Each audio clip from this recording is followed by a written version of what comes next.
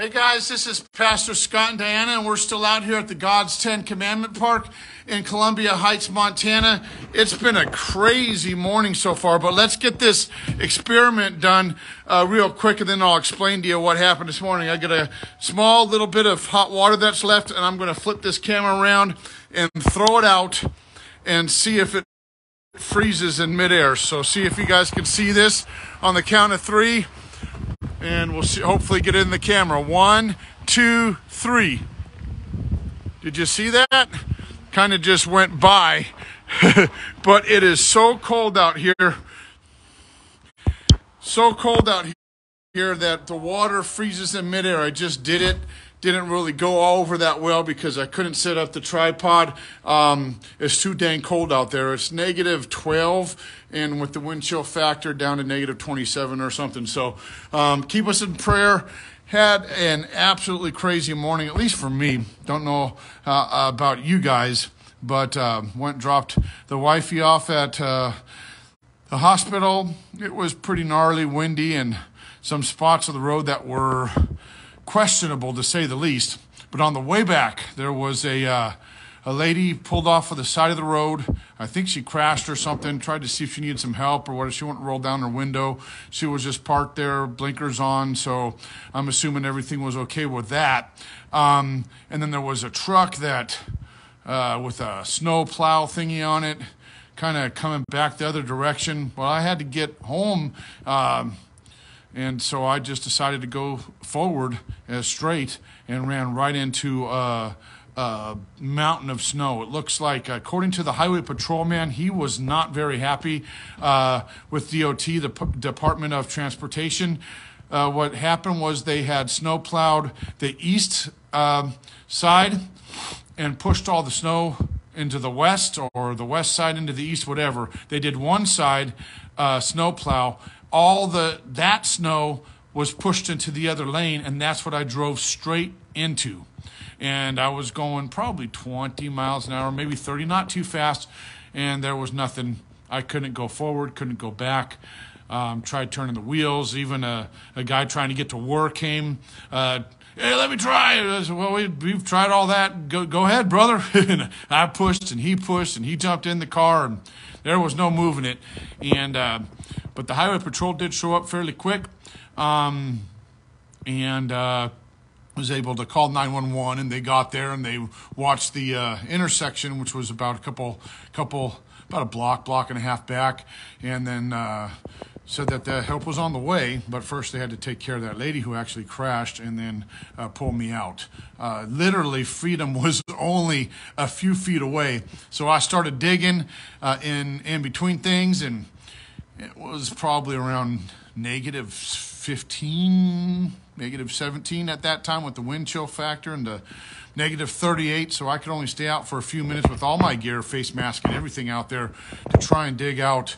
God must have been about at least 4 or 5 foot of snow, and then the snow plows did me dirty. They plowed the one side and then pushed all the snow up on me, which made it worse, behind and in front of me. When I had first ran into the snow, I couldn't even get out on my left side. So thank God that I had at least a half tank of gas, and I was able to weather the storm. And a gentleman came by and helped me to continue to dig. And by the time the tow truck got there, he was able to put the wire on, winch me out, and back on the road, back to the office. Got the kids to school. Well, actually, school was canceled, but got baby Lennox, my grandson, to daycare safely, and I'm at the park. So yeah, that was my morning. Hallelujah. God bless that kid. Said he was off at 3:30 in the morning. He was kind of just cruising around to see if anyone needed help. That is awesome. So keep us in prayer. Couple of crazy kids here doing mission work in Montana, and just want to make sure that we're available for something. So if you're in a cold area, make sure you keep a snow shovel, sleeping bag, and some warm clothes, because I had all that stuff, and I was thankful that I did, because I was able to get the car out. And if anyone ever needs help, I can return the favor of that gentleman. And another rule of thumb, make sure you have gas in your car, like above half tank, because if you're stuck out there in the snow like I was for a couple hours and you're running on empty, and you run out of gas, you're going to freeze to death. I have a sleeping bag in the back of the Equinox, so I would have probably still been okay. But yeah, I mean, I guess could have asked the highway patrolman to call someone to take me to somewhere warmer or whatever. But if that's not the case, you would be in a dangerous situation real quick. So keep us in prayer. Kids are taking off tonight. God willing, they can get out of here to go back and visit the other side of the family for the holidays. And we'll be up here by ourselves through the new year. So God bless you. If you need anything at all, give us a call at 1-855-70-JESUS. I don't know if that, or log onto our website at oneaccordcrusades.com. Don't know if you were able to see the experiment, hot water thrown out of the coffee cup into the air. Just that was it. It just turned to ice or frost and flew away. That's so awesome. Anyway, God bless you guys. Keep us in prayer. We love you. Take care. Peace. And food and water and cell phone. Yeah, I did have water, but water doesn't stay well in the car. Mama, it freezes. So there's a bunch of water bottles in the back of the Equinox that are frozen about halfway to a third. But I did have a fresh bottle this morning.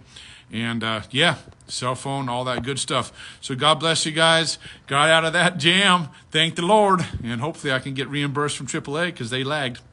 But they did keep in contact. I'm not going to throw them under the bus. It was the highway patrol's call to, I think it was Green Towing or something, that got out there quick. And then AAA was making sure that they were there. They were calling, double, triple checking. And I got a form that I can send in if I can even find out who the tow company was. The guy took my credit card, got my phone number, and I never got a receipt. Maybe he didn't charge me. Who knows? So anyway, God bless you all.